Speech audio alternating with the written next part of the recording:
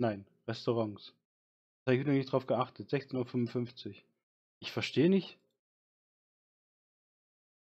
Er hat es natürlich zu. Ich verstehe nicht warum. Moment, Beobachtung. Ja, Observation. Wie bei der Polizei.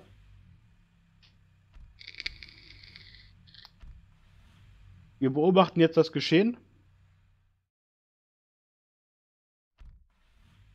Nachts, wo keiner da ist, beobachten wir das ganz genau.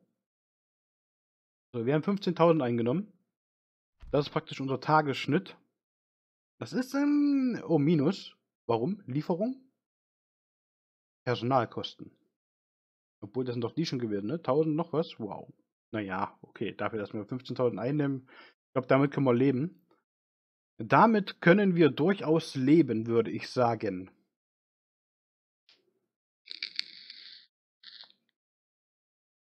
Wird der Müll eigentlich auch mal abgeholt, der da liegt? Ne, also hier, der Müll. Ich glaube schon, gab ja mal mehr Säcke, glaube ich.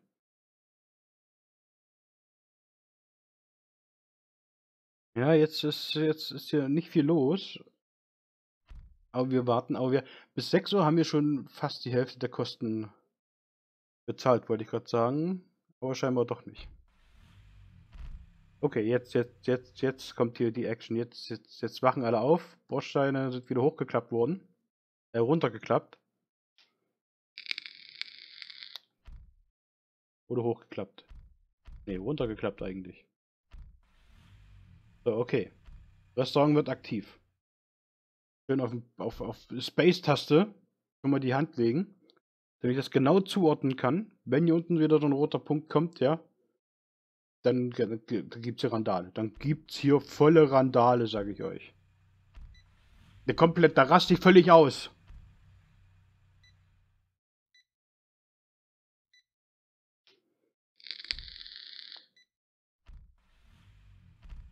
Bis jetzt sehe ich noch kein Problem.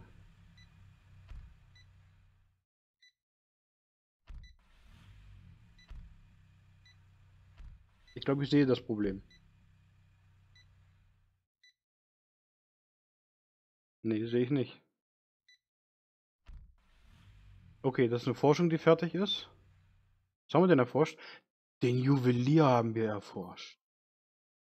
Wir haben den Juwelier. Müssen wir warten. Müssen wir noch warten, müssen wir noch warten, müssen wir noch warten. Wir können natürlich jetzt auch anfangen, hier fett eine Bowlingbahn und ein Kino und was weiß ich. Hier kriegen wir wahrscheinlich mehr Kundschaft, dann haben wir aber wirklich Probleme, weil da müssen wir wirklich alles größer bauen, würde ich sagen. Das ist gefährlich. Was heißt größer bauen? Nee, wir bauen einfach mehr Läden hin. Die denselben Funktionen. Die denselben Funktionen klingt auch gut. Aber wir haben ja hier, was ist das denn hier? Washing Machine, ja, das ist groß. Ich glaube, das haben wir angefangen mit Forschen, da machen wir hier auch einfach weiter. Macht er automatisch, sehe ich gerade. Okay, halt, stopp. Wer meckert rum? Es ist 15 Uhr, das ist der Lebensmittelladen.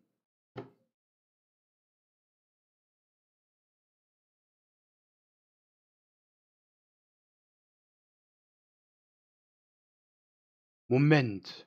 Kann das sein, dass die Logik in dem Spiel es vorsieht, dass die Menschen eher zu der Kasse gehen, die am nächsten am Ausgang ist?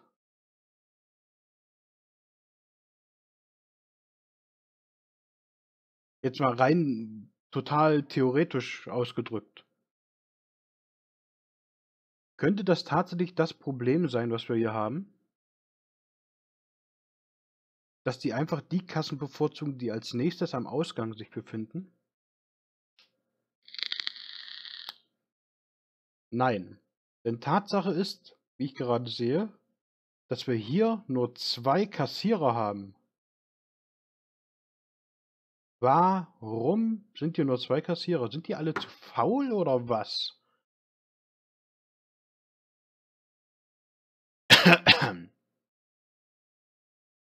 Okay, ich stelle einfach noch einen Kassierer ein. Wir haben das Geld. Wir stellen hier noch einen Kassierer ein. Und stopp. Mal nicht so schnell. Ja, nicht so schnell. 0 Uhr lassen wir schon gar nicht anfangen. Die fängt 12 Uhr an.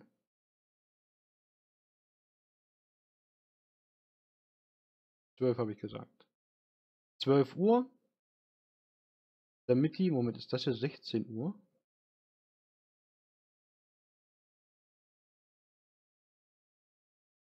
Die fängt trotzdem 12 Uhr an. Jetzt ist aber, guck mal, die fangen alle zu spät an, oder? Wir nehmen mal so, wir gucken mal, wir lassen die mal so, dass die 12 Uhr kommt. Und dann gucken wir uns mal an, wie das dann morgen so läuft. Ne? Ne? Ne? Genau. Also am nächsten Tag. Das heißt, das lassen wir jetzt, das packen wir mal weg, das stört mich jetzt. Wir gehen wieder zu unserem Restaurant und lassen wieder laufen.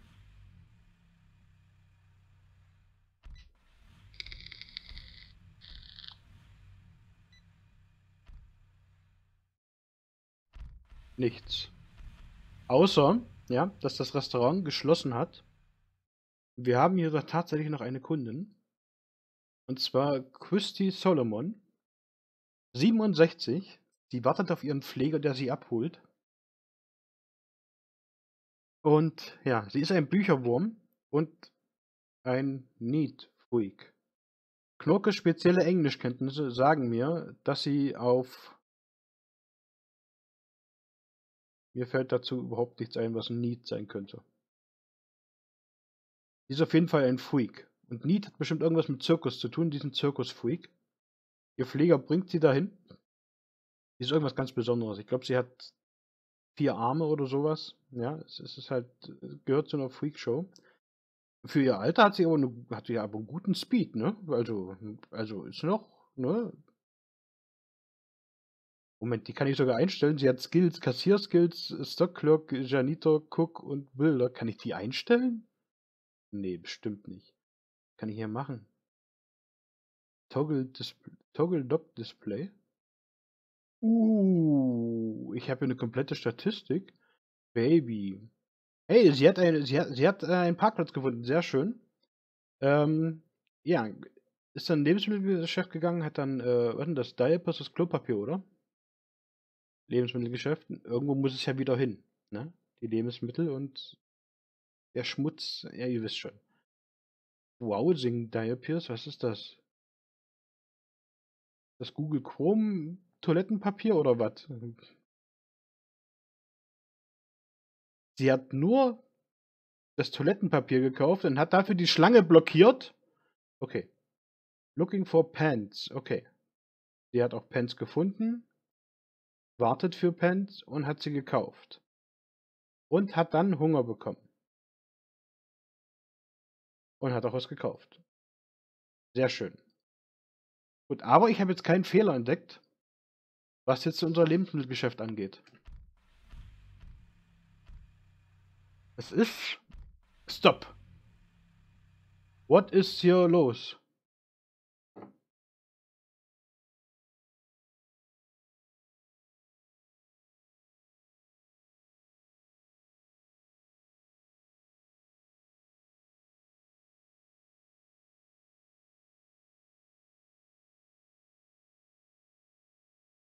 Was? Wir haben doch alle bedient.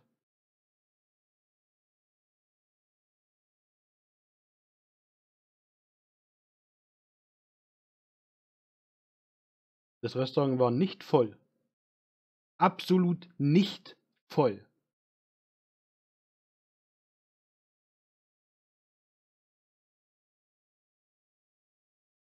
Okay, Problem erkannt. Ich brauche manchmal eine Weile. Ihr habt es wahrscheinlich schon längst gesehen und ich hänge hier noch rum und überlege, was hier Phase ist, was hier los ist, was hier passiert. Ich glaube, das Problem ist, dass unser Restaurant nicht lang genug geöffnet hat. Klingt fast logisch, oder?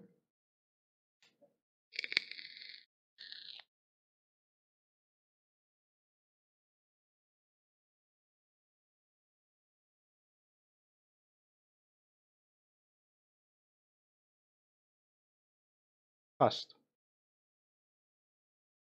Wir probieren Folgendes. Das ist, glaube ich, auch das Letzte, was wir dann probieren. Manage, wo ist der Lebensmittelladen? Lulululu, also für diese Aufnahmesitzung. Restaurant Lager, Fastfood Restaurant. Zone. Das Fastfood-Restaurant hat jetzt bis 22 Uhr geöffnet. Und wir fangen auch schon 8 Uhr an, meine Freunde. Ja, ihr habt richtig gelesen. Wir fangen 8 Uhr an. Der Koch wird dann bereits um 7 Uhr da sein. Der Stock-Clerk wird ebenfalls um 7 Uhr da sein. Und Melinda, die fängt erst um 9 an. Warum fängst du erst um 9 an? Wenn wir schon um 8 geöffnet hatten. Du fängst auch um 7 Uhr an. Wie lange haben wir jetzt geöffnet? Bis 22 Uhr. 22 minus 8. 20 minus 6 sind 14. Das heißt, wir werden die anderen Leute um 15 Uhr anfangen lassen. Da bin ich noch eine Stunde nach Feierabend da und irgendjemand muss ja sauber machen. Das heißt, ein Koch, der 15 Uhr beginnt. Immer wieder Pause drücken. Um 15 Uhr ist dein Arbeitsbeginn, mein Freund. Mein Freund. Warum eigentlich? Moment. Wir bis 22 Uhr offen haben. Was habe ich denn hier gerechnet? 14 Uhr. Ach doch, ja, natürlich. 15 Uhr, sie sollen eine Stunde länger da bleiben. Oh, das ergibt eine wunderbare Linie, oder? Das ist nicht gut. Die müssen um 14 Uhr anfangen.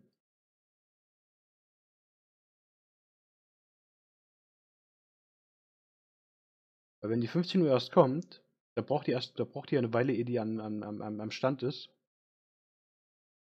Und dann müssen Kunden warten. Also fangen wir doch 14 Uhr an. Und der Koch, der kann um 15 Uhr kommen, weil es wird ja genug Lebensmittel schon da sein. Und der muss dann die Küche sauber machen.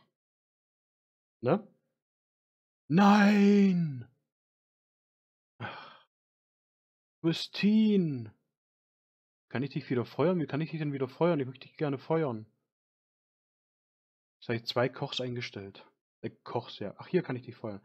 Tut mir leid. Ja, es tut mir furchtbar leid. Es tut mir furchtbar leid, aber ich habe es... Na.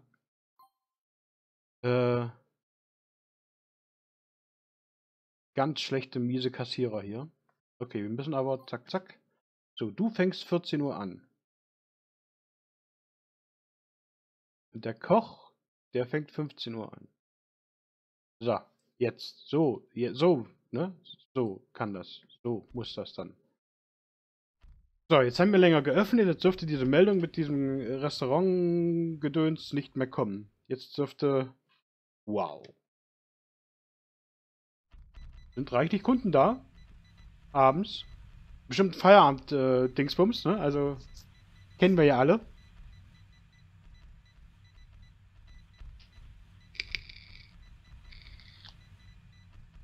Gut, aber was wir jetzt tun werden, ist, ich werde die Aufnahmesitzung beenden. Boah, ich strecke mich noch. Es ist bald Mittag bei uns, meine Güte. Ja, gut. Lieber Bassi, ich hoffe, es gefällt dir, dass wir weitergemacht haben mit Another Brick in the Mall. Und ich hoffe auch, dass vielleicht der eine oder andere auch Gefallen dran hat. Wir lernen hier alle dazu.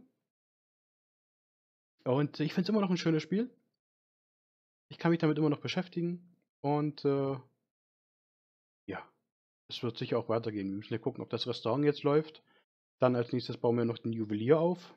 Ja, also wir brauchen ja, ne, also es muss, ne, ihr wisst schon. Und ansonsten läuft die Aufnahme überhaupt noch oder habe ich jetzt alles umsonst gesagt? Ne, es steht da, Aufnahme stoppen, das heißt, die müsste ja jetzt laufen, ne? Egal.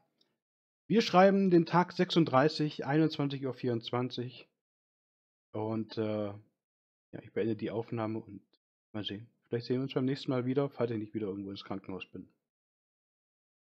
Ansonsten einen wunderschönen Tag und lasst euch gut gehen. Euer Knorke. Ciao.